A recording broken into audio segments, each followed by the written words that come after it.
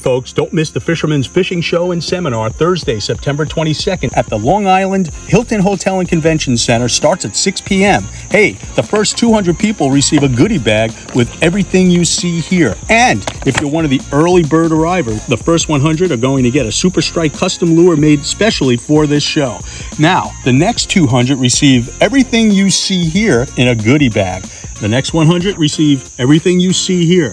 And with over 100 vendors, some seminars from the greatest authorities in fishing, like Dave Marciano and the Fisherman's Gray's Fish Tag Research Seminar, you're going to have an excellent night here, and at 9 o'clock, the largest raffle that we've ever done. Don't miss it, folks. Thursday, September 22nd, the Huntington Hilton. The Fishing News is sponsored by these fine partners.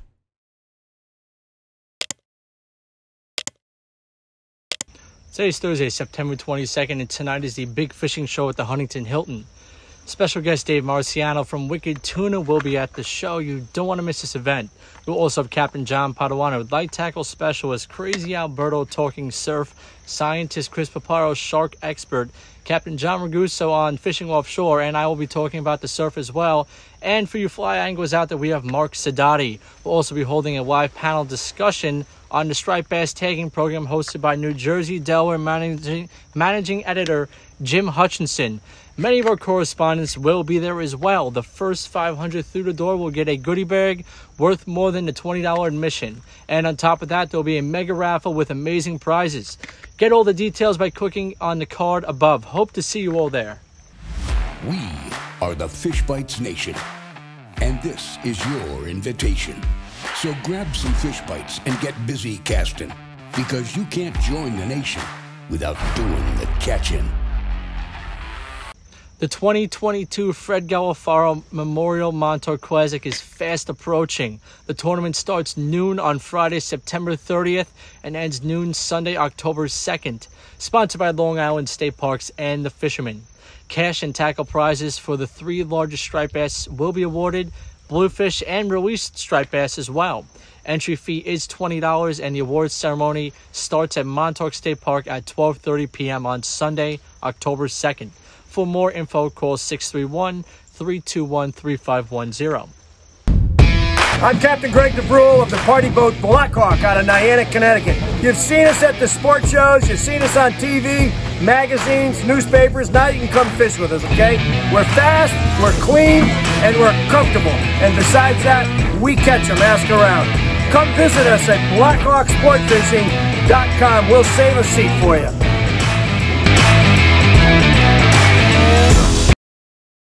On September 22nd, I'll be guest bartending at the Bodie's Beach Bar at 1 Corey Avenue in Blue Point from 5 to close. Come on down, say hi, and grab a drink, and find out the details on their upcoming fishing events. Also, anybody who mentions this video at the bar on Tuesday will be entered in my personal drawing for a Fish Bites bundle. I also want to remind everybody that the weekly video fishing forecast is now on iTunes as well as Google Podcasts. Search for the Fisherman Magazine podcast and subscribe. Now let's go around the map and I'll tell you what I've been hearing. To the west, fluke action was pretty good overall, but the bodies of fish are moving out of the bay and into deeper water. On the outside, check out the Hempstead Reef where fish to 5 pounds were found. Bay fluking was still good at the Wantagh and Meadowbrook bridges. Weak fish to 28 inches were a nice bycatch at the bridges also. The open bay waters had weak fish to 24 inches too. Along the central south shore, fluke action is good as both bays are seeing fish move towards the inlets from the back bays. Weak fish are popping up all over the Great South Bay, especially in the PM period before dark. In Mauritius, fun fishing can be had at the Smith Point Bridge for bottom dwellers, sea bass, porgies, kingfish, fluke, etc. While closer to the inlet, larger fluke can be had. On the docks throughout the South Shore, snappers, blues, kingfish, and blowfish and crabs remain hot. Albies have also made a solid showing at the inlets, with Shinnecock seeing the best action out of the 3. On the east end, the albie bite was ferocious again in Montauk around the point and even off the surf by the harbor. White tackle cashers and fly fishermen were having a ball. Striper fishing is still solid at Block with fish up to 40 pounds. And tuna fishing remains excellent too, but the boats had to run a little further last week to fish for them. Although some tuna were spotted along the sand beach behind the town feeding on the bunker pods. Bottom fishing in Montauk for porgies and sea bass was great once again. Along the North Shore, tinker mackerel invaded the western bays and harbors. Along the Central Shore, porgies were the best bet, and heading east, the gut and race were seeing a resurgence with stripers and bluefish once again. Hey guys, it's Gene from Black Hole Outfitters. Just want to let everybody know we're having our end of season clearance event.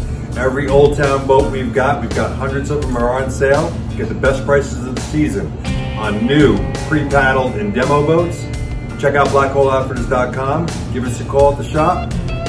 You're going to get the best price on an Old Town that you'll ever get all year long. Check us out.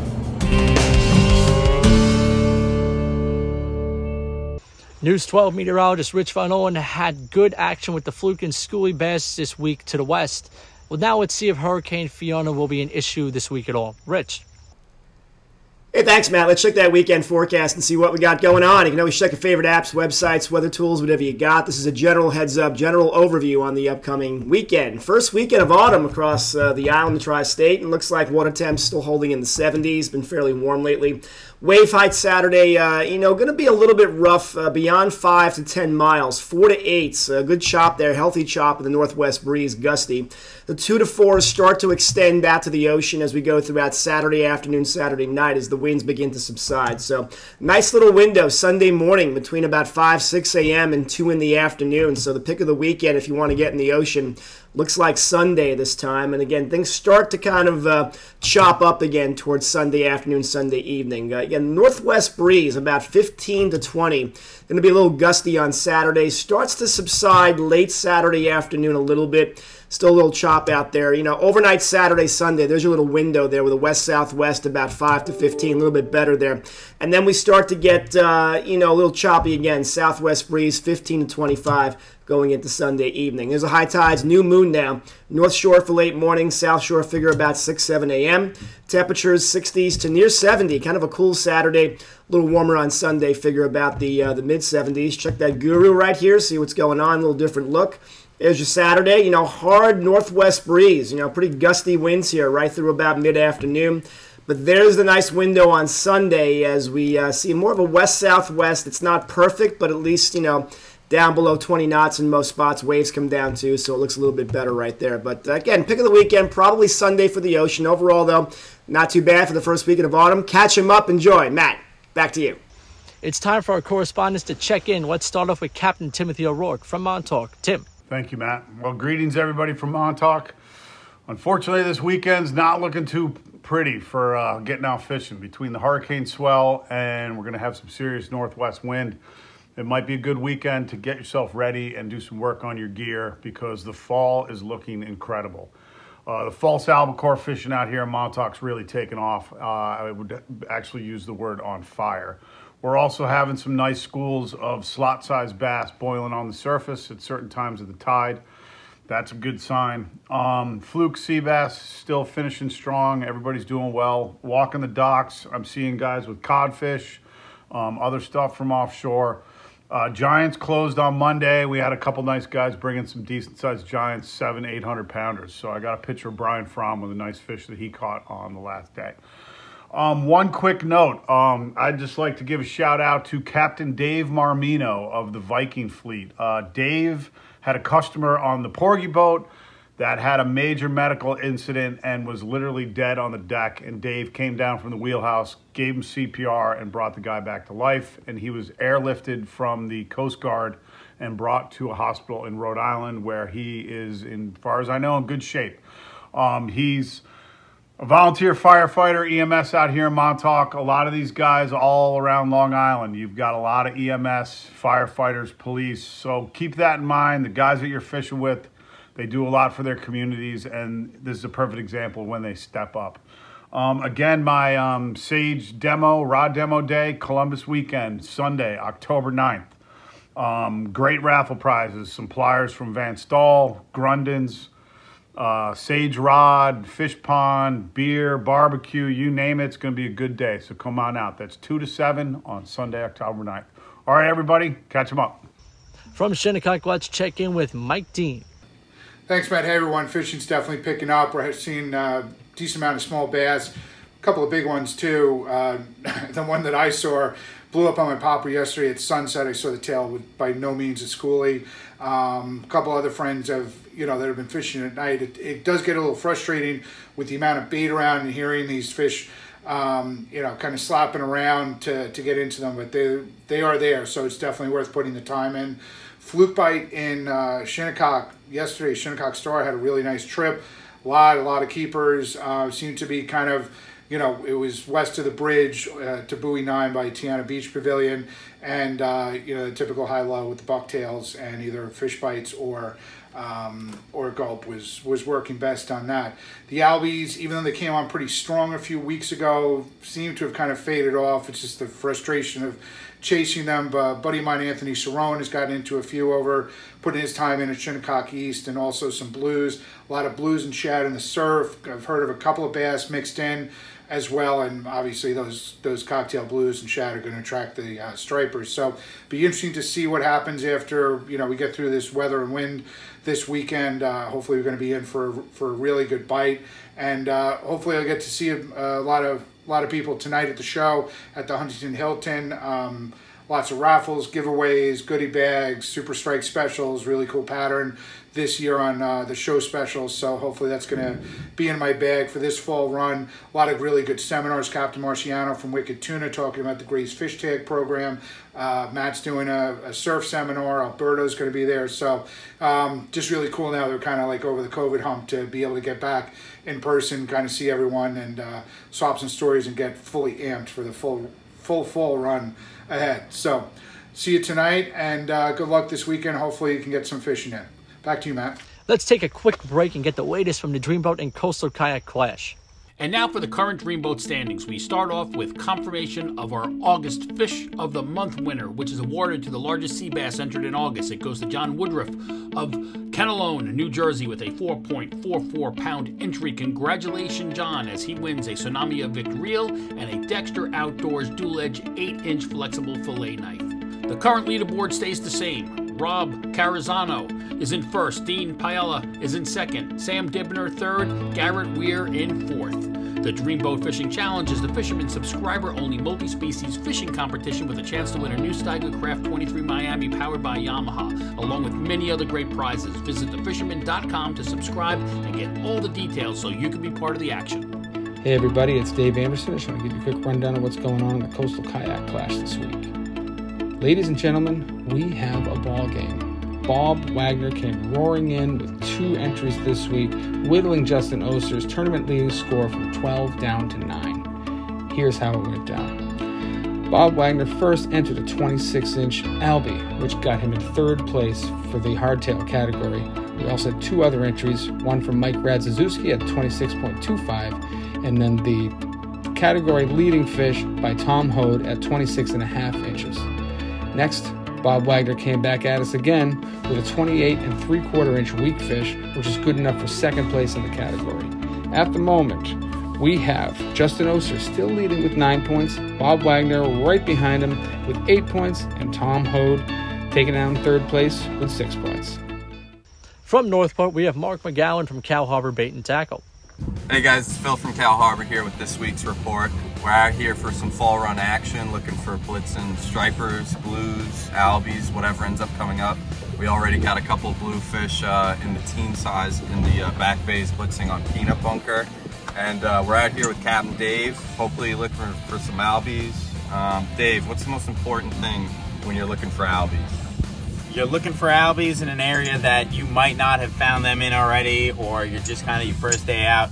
One thing to look for is always look for birds. Anywhere you see birds floating around, looking around. Birds are always really important. Birds are always good. They're doing the same thing we're doing. They're looking for the fish. So. Absolutely. So let's see what happens, guys.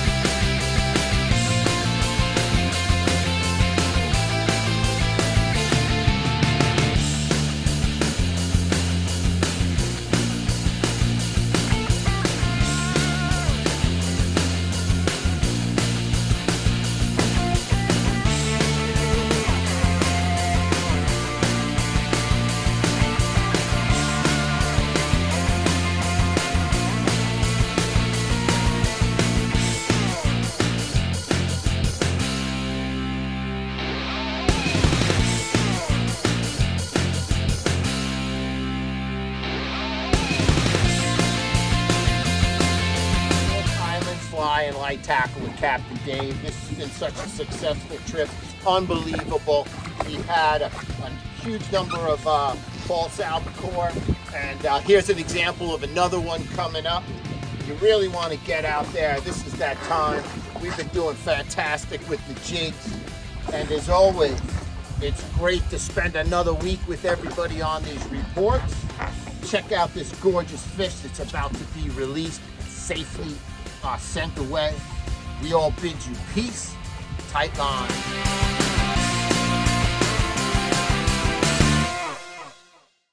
From the Fire Island area in Great South Bay, let's check in with Captain Al Lorenzetti.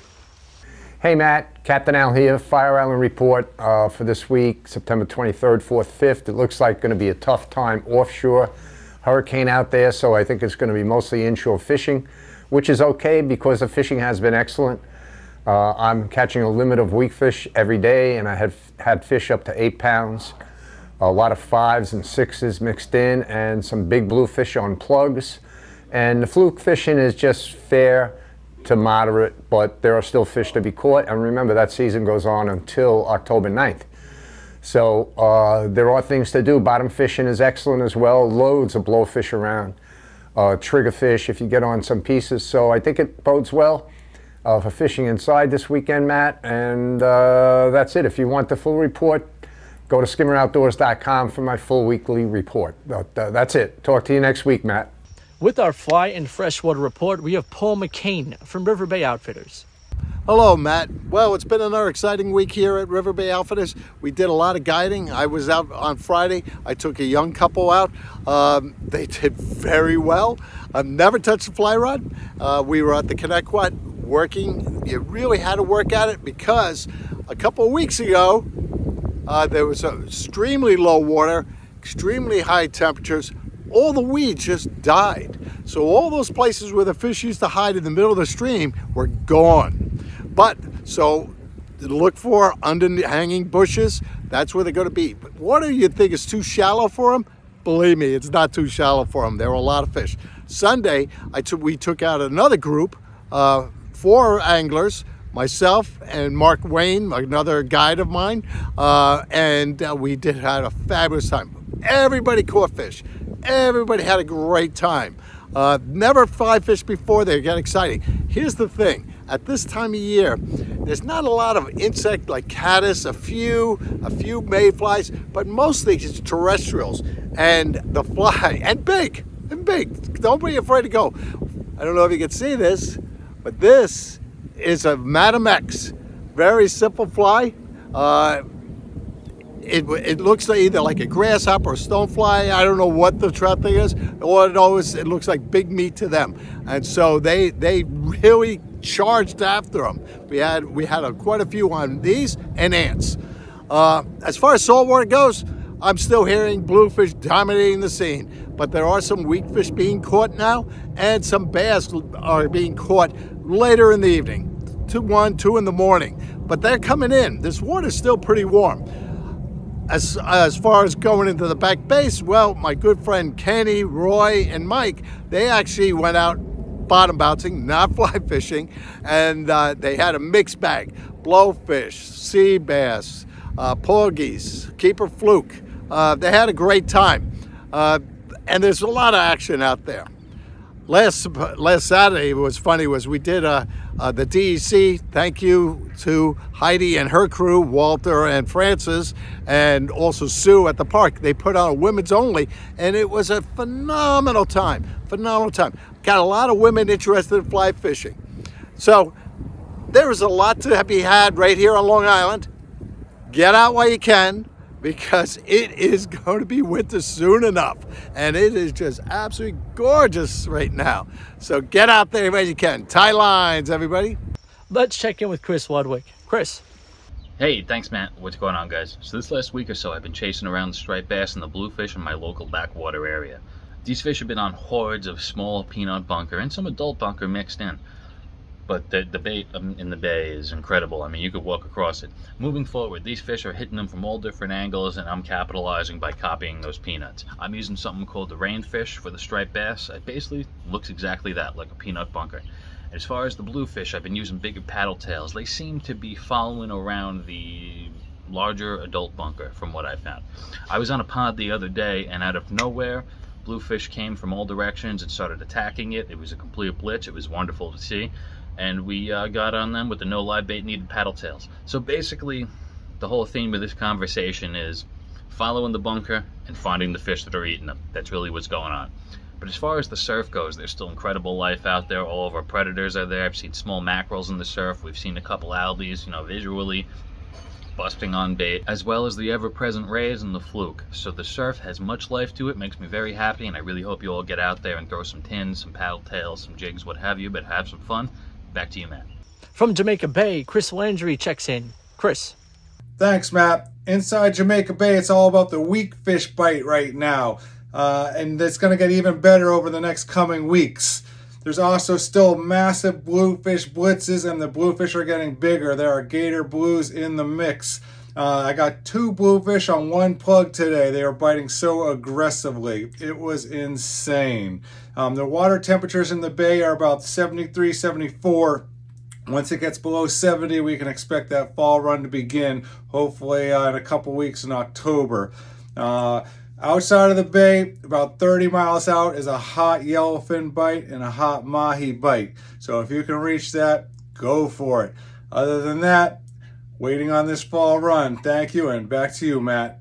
Let's check in with Max Finch from the Connecticut side of the Western Sound. Hey everyone, Max here from Fisherman's World. This is the name of this week.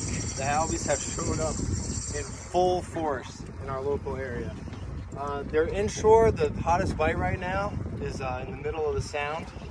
So, just dead center, I would say hot spots are like off of Kakini Shoals, off of Sherwood Island, off of Penfield, and then, guys shooting across. There's been fish at Cranes. We actually have seen them everywhere we've gone this, today. The local fluke bite is so-so. I actually went fluking with Rick, the shop owner, yesterday for my birthday. We had like a little over a dozen fish with 3 keepers in the mix, so that was cool. Places like 26, can 24, and then, like 28C drifting the humps. The striped bass bite has definitely been good this week too with all the small bait around. They're inshore around the islands, and then in our deeper water reefs, diamond jig. And the diamond jig bite at 11B seemed to calm down a lot. But if you definitely get inshore, our harbors and estuaries are loaded with peanuts, and the bass and blues may keen in on them.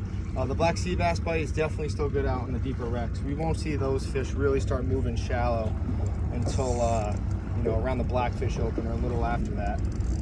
And then porgies, the porgy bite's still good.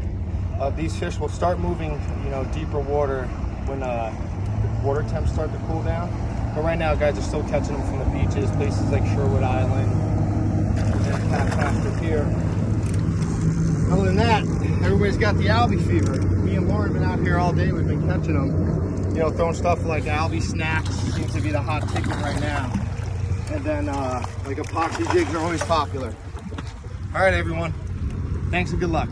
Captain Mike Centry has the latest from Staten Island. Thanks, Tim and Matt. Hope all is well, guys. Hey guys, Mike MG Centry here from Anglers of Legend Sport Fishing Boat Works. Well, on the tuna grounds, not that much action has been going on. So all I can say about that is stay tuned. October's right around the corner. The commercial season is closed until October 2nd. What else? Snapper blues, definitely plentiful in the Raritan Bay. The fluke grounds down by the train bridge, early mornings and late evenings on peanut bunker, 3-way rigging. You can even use an egg sinker. Guys were catching some really nice ones, 8 and 9 pounders. Very impressive fish. And what else? Offshore, I know a couple guys did very well out there. I'm talking 150 miles out. One of the big chartered guys named Mark de Blasio, I believe he got 18 big eyes on one overnight. So that was pretty impressive with tiles and mahi and all that other stuff. What else? Striped bass, Crunch Sportfish, my friend Guy, got a nice one today, about 30 pounds. I believe he caught several, but here's a picture of one. So striped bass run, October 15th is when you pretty much go out there and start targeting these bigger fish. And to that, well, stay tuned, be safe, and let's get out there and make it happen. Back to you, Matt. Thus, we check in with Captain Ben Gilmore from Marina Pez Vela down in Costa Rica. Hello guys, and welcome to Costa Rica, to the Marina Pez Vela. We got some epic news this week, guys. A 271 pounds yellowfin tuna landed here the other day at Marina Pez Vela. What an epic fish. 3-hour fight by the anglers. Just amazing stuff, and huge congrats to my buddies Marvin and Juan aboard Monkey Shine, who were the crew on that one. Awesome job, guys. Tuna bite has been wide open these last few weeks. Some really good fish getting caught. There's been a good sailfish bite going on the last week as well. If you're down here now, get out and experience that sailfish bite. Blue marlin are solid, and the mahi have been coming in. Been a good bite, about between 8 and 12 miles the last few days. Some nice size mahi in the 15 to 20 pound range. Would love to see you guys down here in Costa Rica. Please come and check us out. Back over to you guys. The digital edition is available online now. New England editor Dave Anderson has some great tips on targeting albies. George Jen has a great read on jigging stripers, and don't forget about the underappreciated carp. Tom P gives this species some respect.